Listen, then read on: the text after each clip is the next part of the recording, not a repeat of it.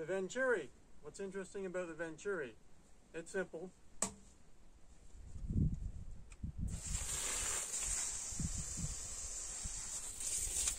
Wants to get away on us. As the liquid goes through the pipe and it gets smaller through the Venturi, 15 degrees or less angle on the walls, then the fluid increases and the pressure decreases, which causes an equally opposite reaction because the fluid is increasing speed, causes it to take off, fly away. Just like our hose we use every day.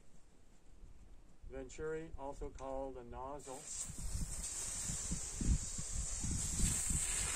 Almost knocked me out. So, the one caveat is that your water has to spray out into the atmosphere, at least the simple way of setting it up.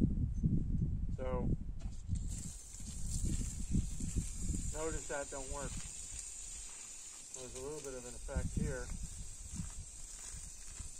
but not really.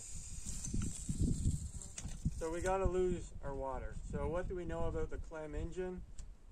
Well, it had a fluid pump. It used cooking oil. There was a cavitation of the oil, the fluid, caused it to heat up. And it pushed against nothing. As far as we could tell, it was just something sort of like this, you know, spitting on a bearing. My bearing got robbed, so I just stuck this here to show you what this was on. This was supposed to be a Donnie Watts machine. Well, Donnie Watts' machines never work because there's no Venturi. This is just a hole. So the water actually, it's spinning up here, but by the time it squirts out of here, without the Venturi, it's never going to go faster than negative of the speed that it was going. So it's reversing direction. So it's actually always going very slowly in the same direction. So there's no inertial drive effect. So instead of having a pump, there's another way to do it where it sucks up water. But that way it can lose its prime. It's a bit more difficult. And it's harder to shut the water off if it goes overrun. So rather than being a nerd, let's just decide, well, we have to lose our water. We can't stick a hose on it. So we'll lose our water and we'll pump it back up again. So we'll put this on something that turns around. We don't need all these nozzles. We only need two. What do we need all these nozzles for? Let's just use a decent sized pipe. You know, 2 inch, 4 inch, more than 4 inch.